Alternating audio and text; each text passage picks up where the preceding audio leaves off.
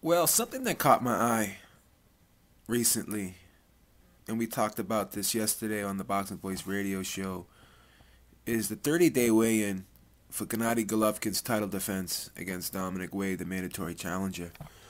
Now, Gennady Golovkin weighed in at 164 pounds within 30 days of the fight, and Dominic Wade is 175.6 pounds with 30 days left.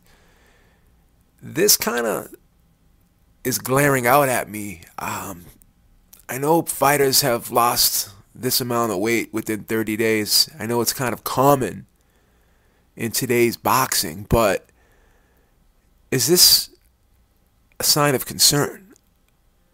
I think it is a little bit because Dominic Wade is in for the fight of his life. This is by far his biggest test to date.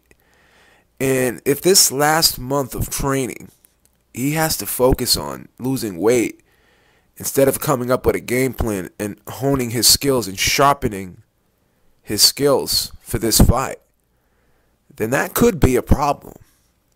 Seems to be a red flag for me, in my opinion.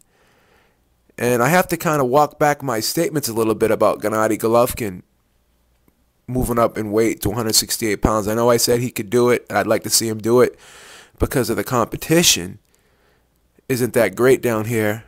And a lot of these guys at 160 just don't want to fight him. But if within 30 days of the fight he's already 164 pounds, then I have to say to myself, is he really, or could he really be a super middleweight, and is middleweight just his weight class? And I have to come to grips with that. So let me know what you guys think, because this kind of stands out for me, and I'm not really, if I'm a Dominic Wade fan, I'm not really happy about this. All right, guys, till next time, peace.